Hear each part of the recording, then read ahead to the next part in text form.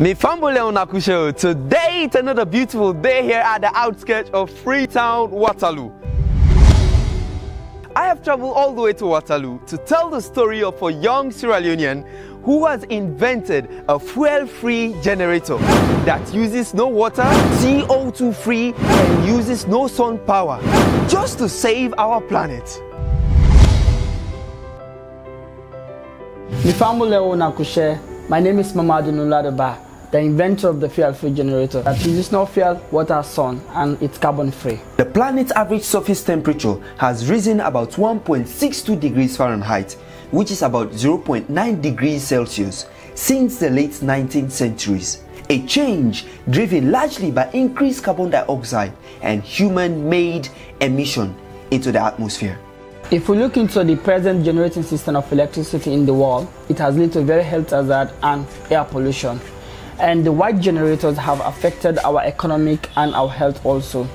The world is being driven to a system of like air pollution and a lot of carbons that from the things that made by man. So therefore, my invention and my innovation, which is the carbon-free generator, the fuel-free, it will ease in that area. It produces no carbon and it has no noise. Mamadou's initial dream was to become a pilot. At that time, we have no aviation school and no airplane in Sierra Leone. So I told some of my friends that I want to be a pilot in the future. They laughed at me and said, wow, that's impossible, man. You cannot be a pilot in the future because like there's no school or flight in the country. I said, seriously? So like, first of all, I removed the word impossible for me. So I get into my room and start working. So later on, and I start building my own plane with cats. So my journey as an innovator started from that angle. In 2012, he was watching a movie titled Marlin, when their generator eventually went off at the interesting scene of the movie due to the lack of fuel. So like I was so furious and like I was mad. So I get into my room and I start asking myself question, is that possible for me to invent something like this? So like I throw the question out again to my friends. They told him a black man cannot do it, let alone a black man from Sierra Leone. So like most of them said, no, that's impossible. Even if it's possible, the white man should be the one to do it.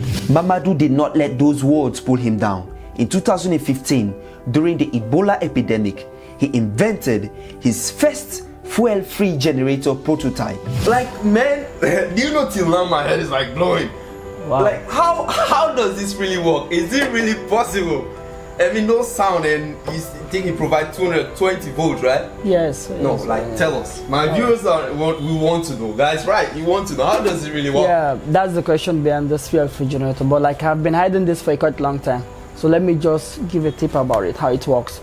Anyway, there is a system inside this generator. It has the DC alternator and the AC alternator and also a DC motor and a battery.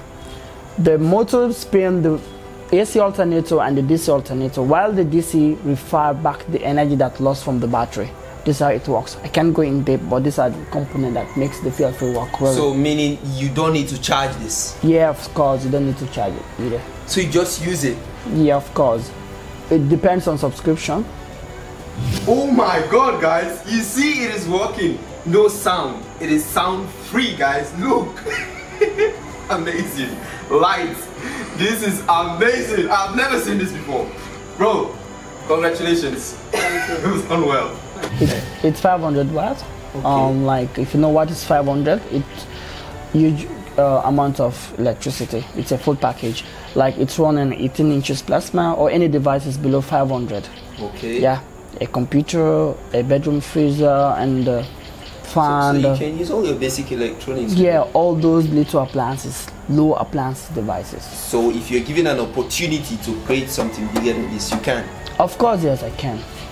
The starting is more difficult, but like the ending is smooth.